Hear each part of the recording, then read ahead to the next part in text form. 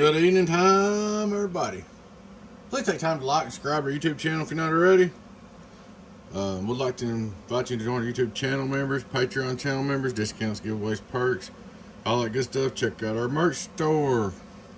Check us out on Stomper.com. Alrighty guys, this is a pre-video for a friend of mine. It's 1000V-HG-2X8. Alright buddy, I know you put your power supplies in here, these upgrading stuff. These are great. I did notice you went 220, which is a great idea. This strap broke. These things went everywhere in shipping. Don't care about that much wire being on there.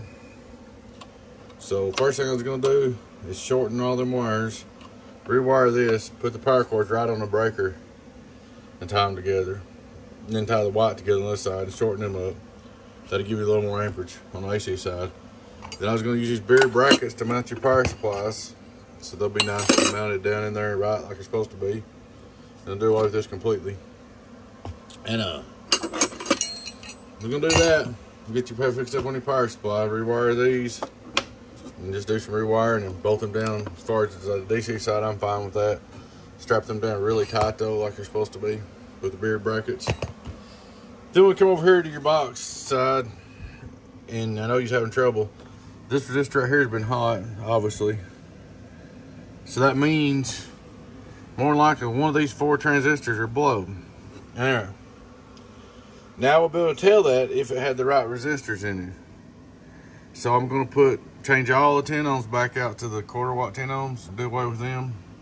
Put mine back in there. That way I can tell which pills blow. Then I'll probably, which I'm cool with the way you move these down here, but I'm going to go ahead, I'm going to check these. These may be 104s. I'm not sure. I'll have to look at them. If these ain't the right caps, I'll change them, but they might be. I'll have to look into that. I hadn't even looked close. So I was gonna give you the option. We know we got 1 pill down in here, okay? Or 2. I'd say no more than 2, but probably just 1, because that resistor right there's been hot. Alright, but since we got 1 pill down in there, I would be able normally just to pull them out, pull the one out and fix it. But these resistors ain't blowing because they're not the right kind. I can't see no black on them, so I can't tell which one it is. So I'm gonna pull all 4 of these out here and test them. So you're gonna have 4 out anyway. While we're at that, I'm gonna give you the option, man. If you want to, we'll put 8 new ones in there and be done with it. And you can keep the old ones or whatever, if there's any good left. But that's up to you. It costs you more money. It's $40 a pill to change them all. It's gonna be your labor. You're gonna be looking at $40 just pull them and check them. And then whatever it costs to put 1 pill in, but we'll go from there. I don't think it's gonna be no great big money deal, but there will be a little expense on that if we just patch it up, fix it. We gotta fix this, right? And if I was you, while I'm at it, I'm gonna take this, I put this on here, I'm gonna take this back off, ground that out. You're gonna have to listen to the fan noise because I want more air in there to make sure I keep it cool so you won't have no trouble. It'll run longer. Of course, you know the 200 watt decky rule, 200 watts out of the 8 pill. But as far as the transistors, you let me know. It'll be 40 times 8 if we do them all. That's $320 to do all them. Or we can just change the one over here. It'll be like $40 labor to pull all them. And I'll go ahead and change resistors. That ain't no big deal. And whatever bad one will be. So it'll be $40 for that pill. So probably looking at like 80 bucks. Just patch this side. Over here, I don't know, these brackets are $20-something, and the kit, I just have to figure, if we just patched it up, I'm thinking you'll be in around 300, maybe, somewhere in there. Just a guesstimation, give or take. If you put them all in there, you'll be around 320, and then this over here, you're probably around 420 before it's shipped back, fixing all this, so just a guesstimation. So it's just all what you want to put in it, man. But it'd be brand new if we do the whole 420 deal. It'd be brand new box. Same as if you just bought another new one. But that's what it is. I don't even know for sure if I'm gonna post this video. I might post it before your main video, just so that everybody kind of give everybody else an idea, kind of what I charge, you know, if you don't mind. That's up to you. We can do this video in the front and then do the finished video on the end. But that's up to you. I'll let the customer decide. If you don't want the front video, we'll do the end video. But I've been thinking about doing before and after videos. This way people can see what they get. You know, you can see what you pay for this way. But I'll do this video, load it up, and we'll do it private, and then you can tell me what you want to do. But it is your turn on the bench. I'm fixing to tear into this, so the prompt reply will be nice, so I know what's on the bench, because I don't want to set it aside and get in something else. Alrighty, we'll get with you. Good evening time, everybody. We're back again. Second part of this video. Boy, I had me some fun right here. After 2 days of beating and pecking, I about got everything going here. Alrighty, guys. This is the one that, I made the first video a while ago. Well, first thing I did is I pulled these 4 transistors. They all checked good. Put it back together. And got to running it, and it kept kicking off on me. Well, come to find out, we had some bad power supplies. So I come over here and put these 3 in, and got to running it, and got to working on it, and then it kicked off again. It was making big watts. This is before I did anything.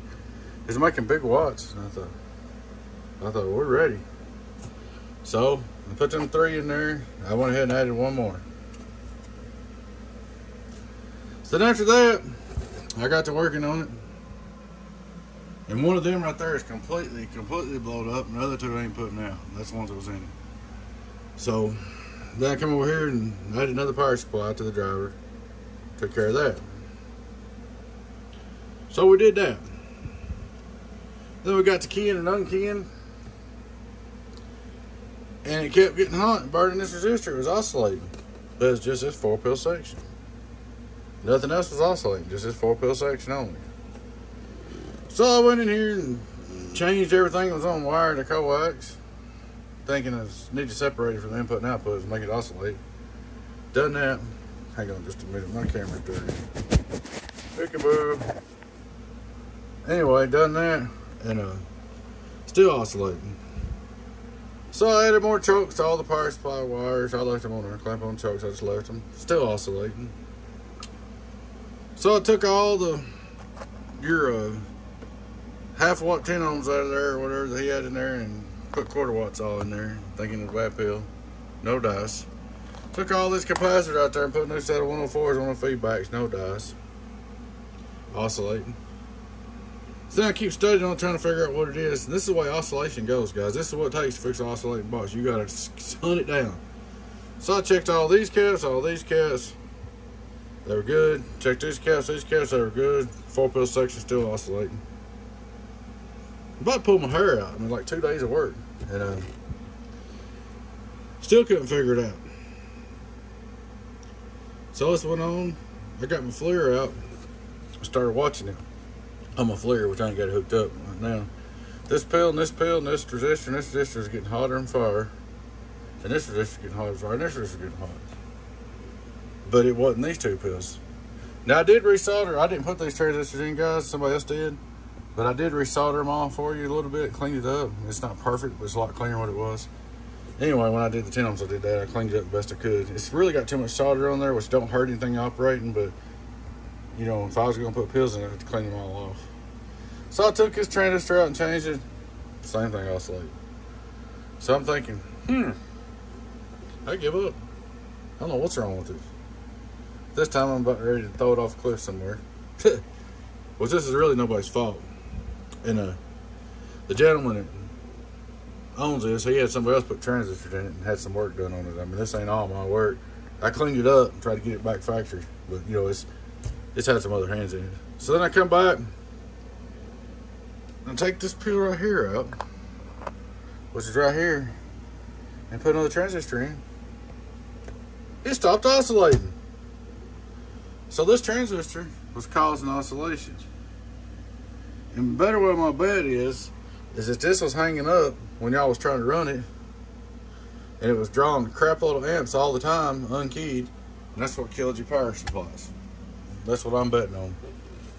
So anyways, we got 4 new power supplies in. I didn't have a 4 bracket. I didn't have these in, so I just went ahead and put extra down here. Also, oh yeah, I shortened all these wires real short. You don't want them long. These These power cords are just barely big enough to do the job. These things draw 9 amps a piece, or can draw up to 9 amps a piece.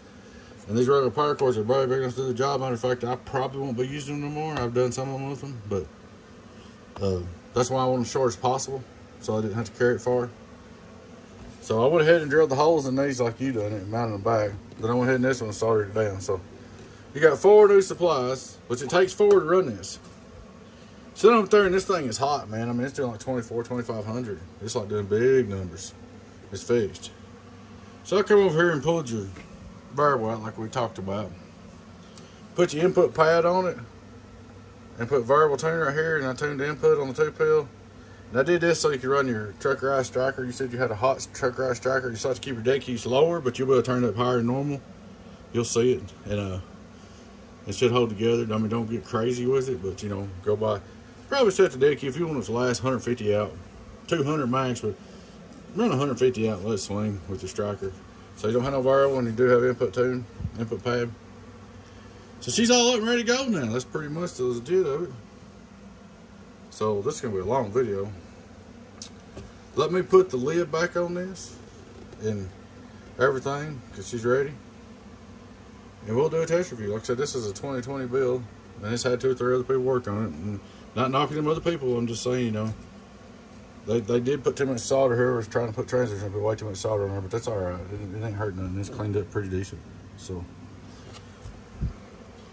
that was your problem, man. There wasn't nothing nobody could really do about that besides hunt it down, because, I mean, who would have thought that transistor tested good on the Atlas, and that was causing it to oscillate, the whole thing. I beat on it last night, beat on it on the Mako dummy load, on the indoor dummy load, and beat it and beat it and beat it. It don't oscillate no more. No more, no more, no more.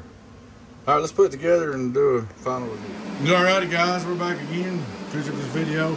I did turn your fans up wide open and took the pad off them. Did your pad on your input for your striker. I did fix your sideband switch. I would have run this on sideband, but I didn't want to run on the amp bro. Then we look at it on the striker. And my striker's not a big big average hog, but it does get pretty close. So we'll start out looking straight through SWR. Hello, 1, 2, 3, 1, 2, 3, 0, 0, 0. Here's what my striker's swinging, so you'll know. 1, 2, 3, 1, 2, 3. About 90 average, 68 VP. Turn it on. And with SWR, hello, 1, 2, 3, 1, 2, 3, 0. Look at SWR on the striker. Hello, 1, 2, 3, 1, 2, 3. Get on down. Good to go. Here's our output on the inside dummy load. Hello, striker, get on down. Striker, get on down. 1, 2, 1, 2. Remember, it is padded, so you know you might get a little more with your radio. Hello, 1, 2, 3, 1, 2, 3. It's pretty hot box. Just getting on up, but she's all up ready to go. Go over here and go look at the other end. Dummy load, I'm sorry. Outdoor dummy load. Come on, come in. Turn it on.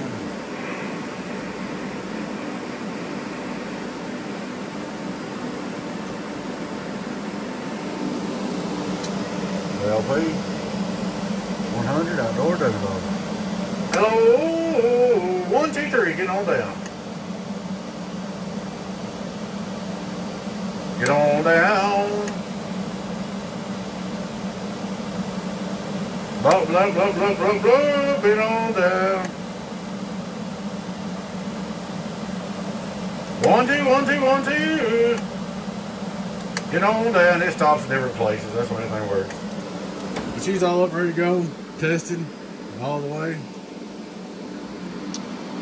Do a little video of what she looks like.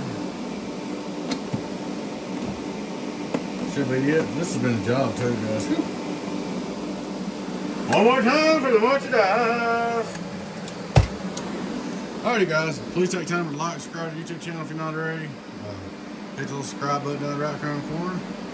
I'd like to invite you to join our YouTube channel members, Patreon channel members, discount purchase giveaways. Check out our merch store. Guys, check us out on DonkeyStomper.com if you need anything. Appreciate your business support. But your friend 10-018 Tennessee Beavis, Donkey Stomper, get on down. Yeah, hardly do.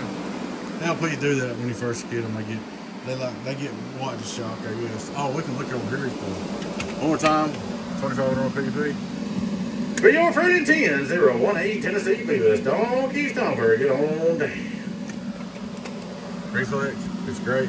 Worldwide, worldwide. Alrighty, guys. Appreciate you watching. Y'all take care. Your friend 10-018 Beavis. DonkeyStomper.com.